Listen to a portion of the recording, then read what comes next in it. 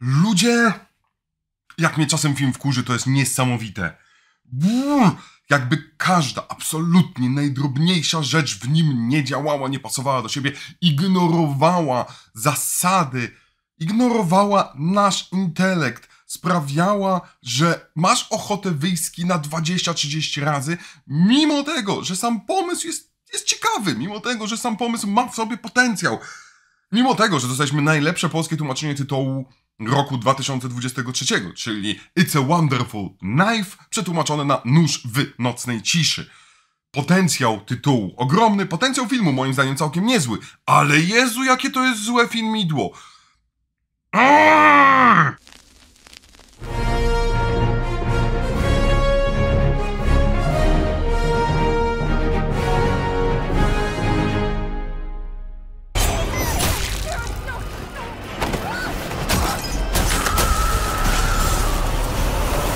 Zanim przejdę do krzyku, krzyku, celowe odniesienie, ponieważ reżyser i scenarzysta wyraźnie lubią krzyk. Okej, nieważne. Trzeba powiedzieć, pan reżyser to Tyler McIntyre, który zrobił mały fragment jednego VHS 89. Scenarzysta za to Michael Kennedy, który zrobił Piękna i rzeźnia, coś takiego Freaky sprzed kilku lat, który nie najlepszy jest, który wchodzi w ten nowy, dziwaczny trend horrorów PG-13, które są horrorami bardzo różowymi i bardzo nastolatkowymi, ale nie w ten dobry sposób. Troszeczkę jakby też zrobił horrory dla Disneya, takie popołudnie z Disneyem horrorowe. W każdym razie, historia nasza, dlatego ten tytuł po polsku jest super, ale trzeba wyjaśnić, skąd się wzięła koncepcja. It's a Wonderful Knife nawiązuje do filmu z 46 bodajże roku Franka Capry It's a Wonderful Life, gdzie ziomek ma mega ciężkie życie, narzeka i anioł mu pokazuje, słuchaj, ja wiem, ty narzekasz, ty masz ochotę już po prostu nie żyć, ale zobacz, jakie byłoby życie bez ciebie. Że wydaje ci się, że jesteś nieistotny, że wszystko jest do dupy i tak dalej. Wcale nie. Ty jesteś potrzebny, twoje życie jest ważne w pewnym sensie. No i okej, i to jest istotne, on to widzi, zmienia się, zaczyna trochę wierzyć. Spoko.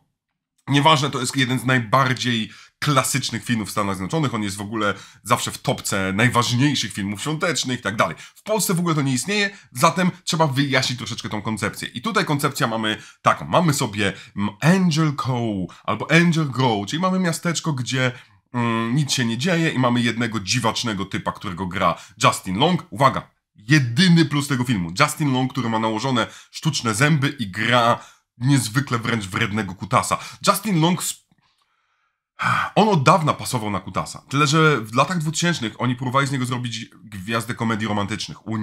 Nie. On się nadaje idealnie na wrednego, zarozumiałego kutasa i tu robi to świetnie. Jeszcze z tymi udanymi zębami, nieustannie coś robi z tą szczęką. Ale on jest ziomeczkiem, który ma swoją firmę i chce zbudować wielgachne, tak naprawdę to wygląda jak kasyno. Wygląda troszeczkę jak Trump Tower, jakieś dziwaczne Trump Casino. Ale oczywiście są osoby, które tego nie chcą. Jest osoba, która nie chce sprzedać swojego domu, bo jest zabytkowy. I w tym Angel Grove pojawia się nagle morderca ubrany cały na biało, wygląda jak anioł i zabija jedną, drugą osobę, ale w końcu zostaje zatrzymany przez naszą główną bohatereczkę, która się nazywa Winnie, która go poraża prądem i wiecie, i uratowała. Okazuje się, że tym mordercą był właśnie nasz pan Justin Long, więc w ogóle ojeju. I jak w większości horrorów, zresztą kurna to jest tak normalna rzecz, jak w Koszmar minionego lata, jak ostatnio w Thanksgiving, mamy rok później. No i rok później a ona jest tak smutna, tak zła, bo w międzyczasie zginęła jej przyjaciółka, zginął jakiś ktoś jeszcze, zginął jakiś pan miły, więc wiecie, ona jest w ogóle strasznie smutna, a najwyraźniej okazuje się, że całe miasto się cieszy, bo to był jednak dupek, ponieważ nagle miasto rozkwita i tak dalej, ale ona po roku podchodzi do zorzy polarnej i mówi: Zorzo, ja bym nie chciała żyć. I nagle BUM! No one cares. Everyone would be better off if I was never born. I nagle okazuje się, że ona nikt w mieście nie zna i ona jest w świecie, w którym ona się nie narodziła. I nagle okazuje się, że anioł wciąż grasuje. że miasto to już jest w ogóle całe jest miasto tego naszego Justina Longa. Justin Long jest burmistrzem, wszystko jest jego. Nasz anioł zabił ponad 20 osób, tam ze 30 prawie wychodzi w filmie, że nikt go nie jest w stanie złapać i ona jest taka, ojeju, beze mnie to wszystko się załamało, beze mnie. Absurdalnie nijakiej blondynki, która nie zasłużyła na sekundę waszej uwagi. Cały świat się posypał. Samo założenie tego jest jednym z najbardziej żenujących, jakie widziałem i poprowadzone w tak żenujący sposób, że ja już tutaj mam ochotę wyjść, ponieważ zamiast zrobić coś ciekawego na zasadzie efektu motyla, to my tutaj wprost mówimy: bez ciebie, droga durna, nie mająca żadnej charyzmy blondynko, cały świat się zawali, ludzie przestaną w siebie wierzyć i ogólnie rzecz biorąc mordercy będą szaleć na ulicach, ludzie będą brać twarde narkotyki, a inni ludzie będą dawać się kopać w jaja dla zabawy. Tak, dostajemy scenę kopania się w jaja dla zabawy.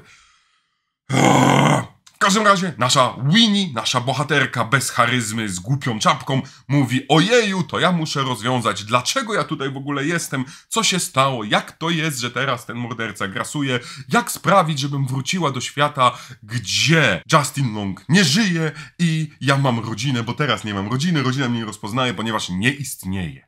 Is this her? Hi, I'm Henry Waters.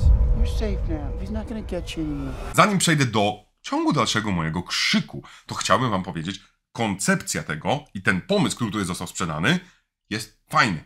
Pomysł jest dobry. Można to zrobić w stylu Powrotu do przyszłości. Można to zrobić w stylu nawet efektu motyla. Można naprawdę pokombinować wiele rzeczy. Zrobić to bardzo poważnie, zrobić to bardzo jajcarsko, zrobić to totalnie komediowo. Nie ma sprawy, można tu się naprawdę pobawić.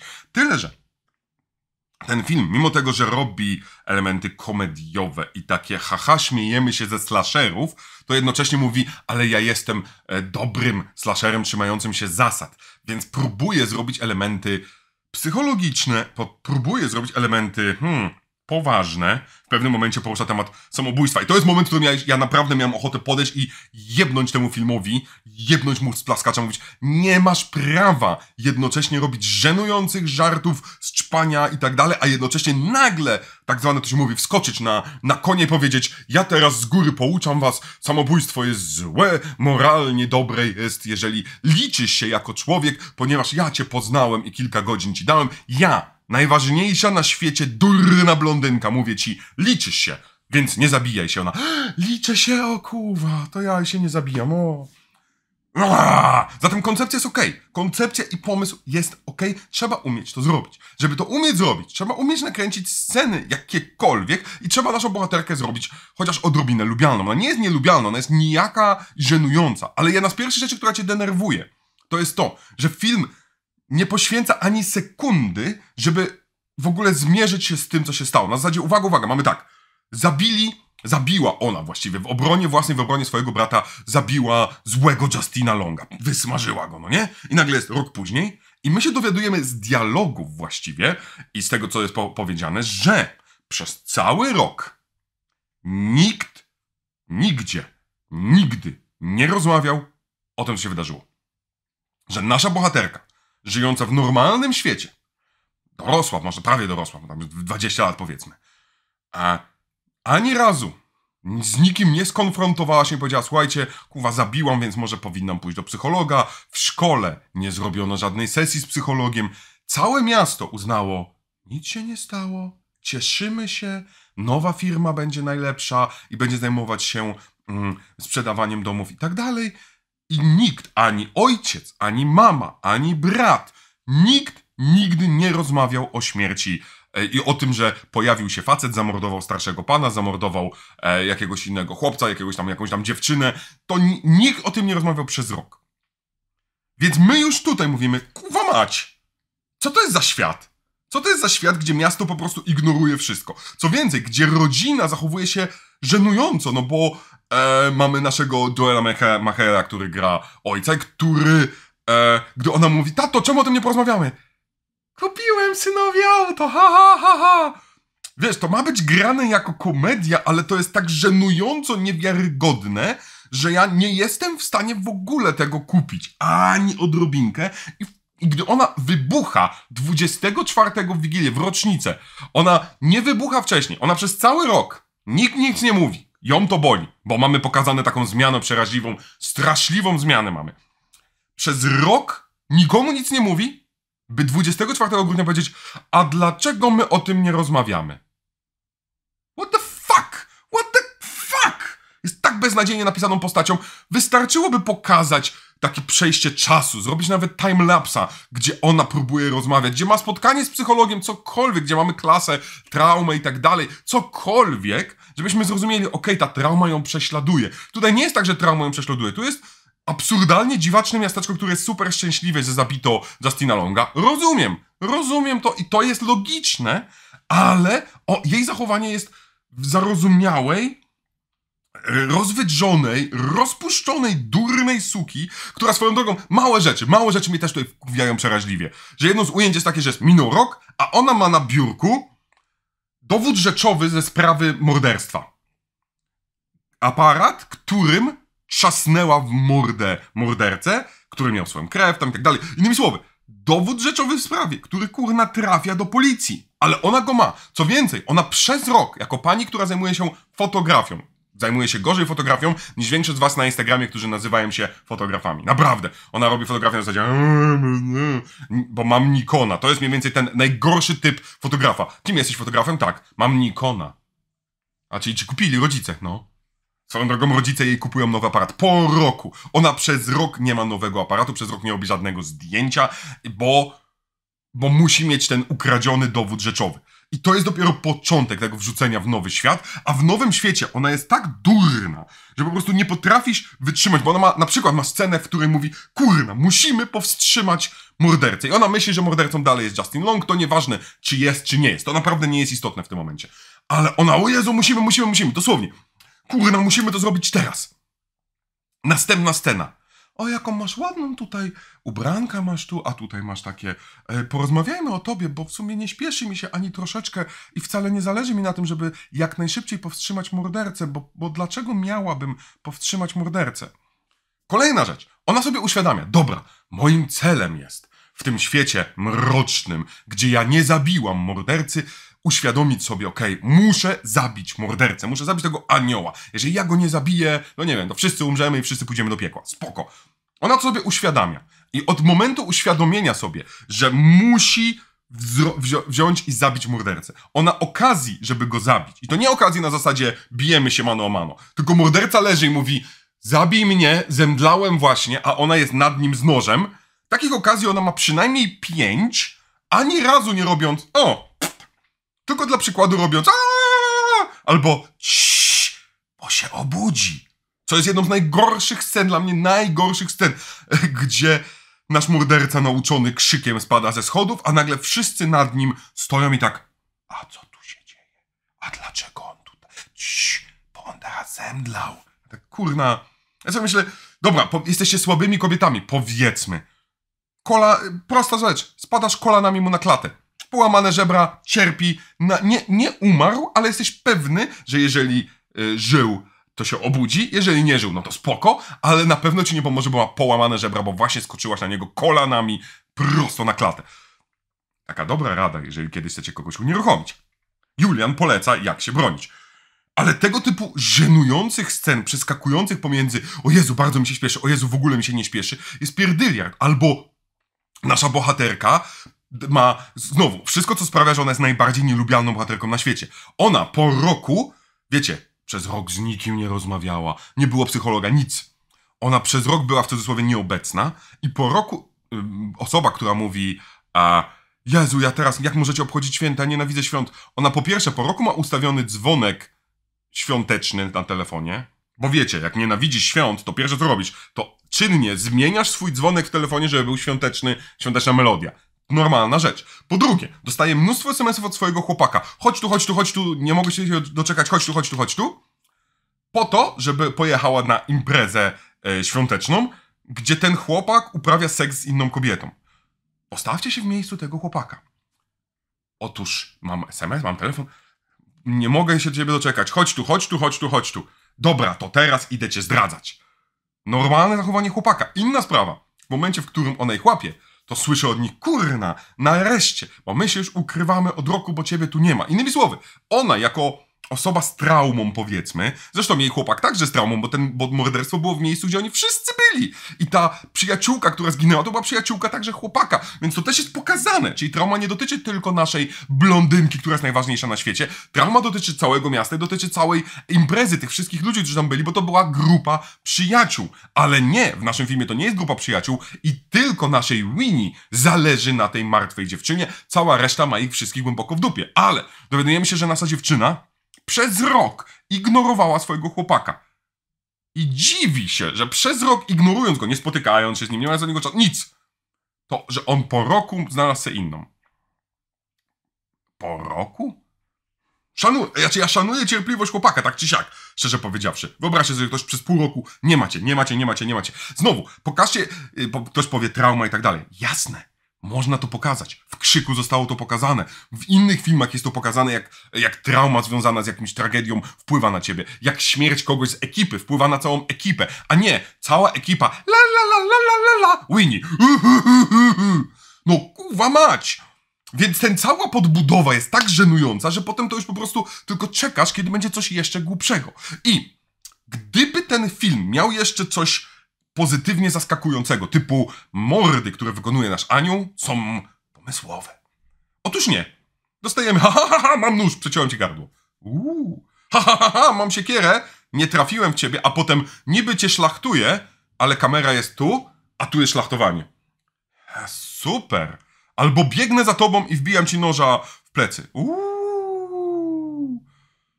Żenujące. Naprawdę, w sensie tak uczciwie żenujące to jest. Mówiąc o tym, że nagle dostajemy jakieś wyjaśnienia, bo oczywiście ktoś musi jej uwierzyć, że ona jest z innej rzeczywistości, wierzy w to jakaś dziewczynka, która się nazywa Bernie. Nieważne, nie będę tego ruszał, bo to jest jeszcze głupsza rzecz, ale i to, że one potem śpią razem w kinie. Śpią razem w kinie. I jako osoba, która nieraz zasnęła w kinie, chciałem powiedzieć, że ujęcie tego, jak zasnęła Winnie w kinie, jest obraźliwe dla każdego, kto zasnął w kinie. Ona sobie kładzie nogi na fotel obok, ma obłożoną głowę jakoś inaczej. To jest tak niewygodnej pozycji, że to tak się nie da zasnąć. Jako osoba, która zasnęła, wiem, jak się da zasnąć.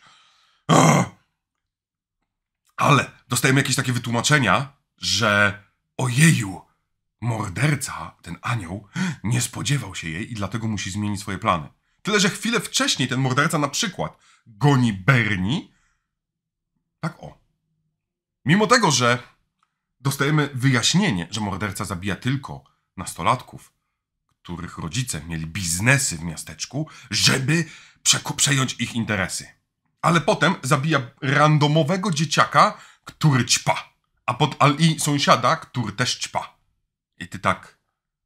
Ale dlaczego? Nie ma żadnego wyjaśnienia. W sensie, tu logika zachowań naszego mordercy nie istnieje kompletnie. Pojawienie się u naszej Bernie nie istnieje kompletnie. Mówiąc o tym, że znowu mamy na przykład taką sytuację, w której mamy 3 osoby przeciwko mordercy i nikt nic nie robi. Albo, znowu, ten sam początek filmu jest dla mnie jedną z najgorszych rzeczy w całym, bo nasz morderca wpada do wielgachnego miejsca, gdzie jest mnóstwo ludzi. Nawet nie wpada, szczerze powiedziawszy. On wrzuca tam jakąś tam osobę, widzimy, i cała impreza ludzi, calutka impreza ludzi, co robi? One się rozbiegają i nagle znikają. Żadna z tych osób... Kuwa, telefon. 9, 1, 1. Halo? Bo ja przypadkiem wydzwoniłem. Kto to? Ksiądz? Policja? O kurwa, nie przyszło mi do głowy, że jak coś złego się dzieje, to się dzwoni na policję. Reżyser i scenarzysta nie byli na tyle inteligentni. No co tu się kurwa dzieje? Zatem, słuchajcie, koncepcja całego filmu jest komediowa. Oczywiście, dostajemy jakieś durne żarty. To, że ziomek ma swojego OnlyFansa i mówi o tym, że ma wielkiego kutasa. Spoko.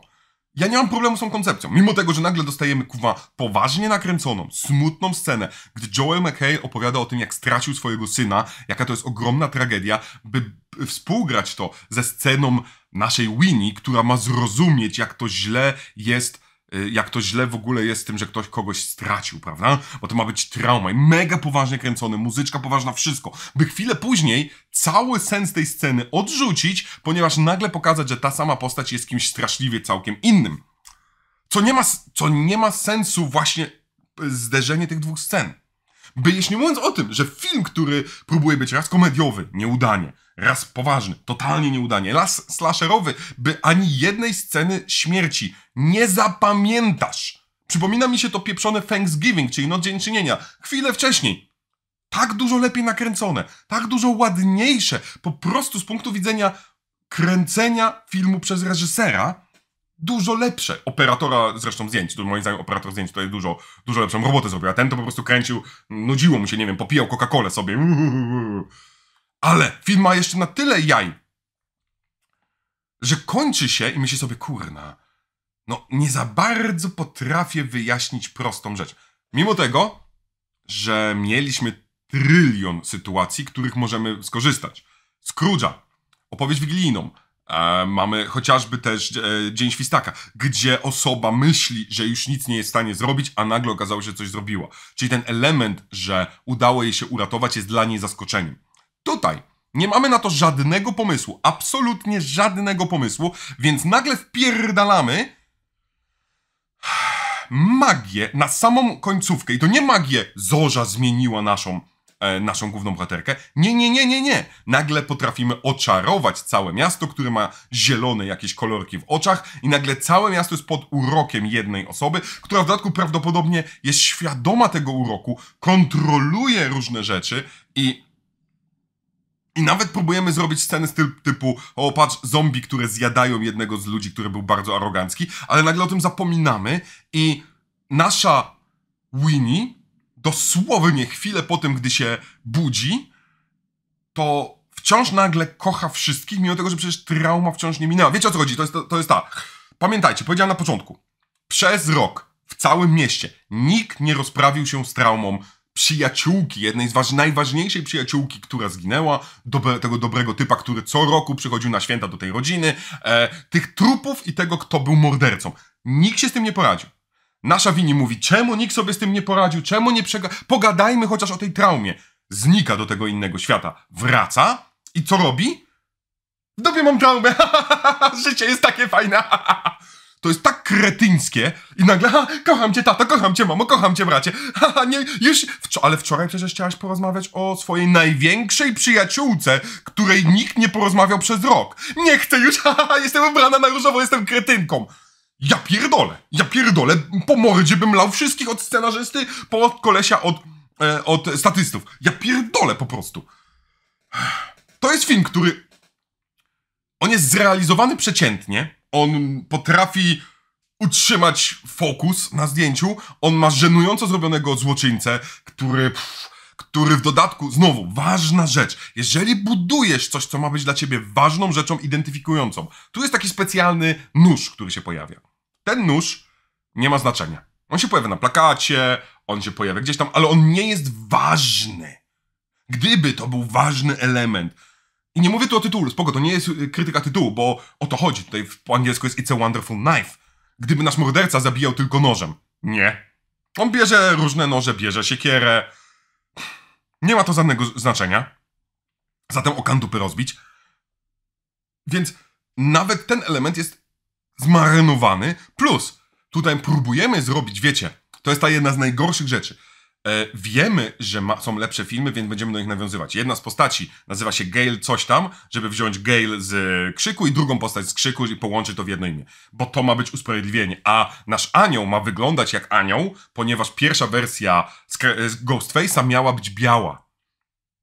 I co? I to cokolwiek zmienia, to daje ci większą jakość? To znaczy, że masz usprawiedliwienie na bycie głównym? Nie, to tak nie działa. To, że próbujesz być trochę parodią bardzo klasycznego filmu Franka Capry, jednocześnie nawiązywać do klasyki, czyli w tym momencie klasyki już, Krzyków, nie zmienia faktu, że nie powinieneś być Poznaj moich Spartan 2. Bo ja nie potrafię inaczej tego filmu nazwać, jak obrażający inteligencję każdego widza. Ja byłem na seansie całkiem pełnym I ani jednego dźwięku na żartach. Ludzie wychodzili w trakcie seansu. Jedna parka wyszła przed końcem. I ja się nie dziwię, bo nie było sensu. Mimo tego, że film ma 87 minut. I film się skończył. Wiecie, ja zaraz z reguły jak idę tam podsłuchuję ludzi. Absolutnie nikt nie rozmawiał na temat filmu. Bardziej ludzie wychodzili, no kurwa, nareszcie. I tyle. Koło mnie siedziały takie dwie osóbki, które, jak ja siedziałem powiedzmy dupką do końca fotelu, to te siedziały dupką do jak najdalej od końca fotelu. I te osoby po prostu tak walczyły ze sobą, ja widziałem to po sobie, ponieważ ja robiłem... Ja po prostu żyłem ruchami, nie gadałem, ale po prostu miałem ochotę wyrwać fotel. A te osoby były takie... I rozjeżdżam się. I jeszcze raz... Po prostu film był dla nich tak męczący i to były reakcje mojego kina. Oczywiście to są dowody arbitralne, to nie jest istotne. To jest jeden z moich najgorszych filmów roku bez dwóch zdań, ponieważ zawodzi na poziomie slashera, jest nudny. Jako slasher jest niezwykle wręcz nudny, przewidywalny i żenująco głupi. Zawodzi na poziomie parodii, ponieważ ani nie parodiuje dobrze slasherów, ani tropów slasherowych, ani nie robi ani trochę dobrej parodii It's a Wonderful Life. Nie robi także, zawodzi na poziomie aktorskim, ponieważ nasza główna bohaterka, z którą spędzamy najwięcej czasu, jest żenująco źle zagrana, nie ma żadnej charyzmy. Jedynie tutaj jest jedna gwiazdeczka. Justin Long gra dobrze i Joel McHale musi wypowiadać beznadziejne teksty, ale jest w miarę.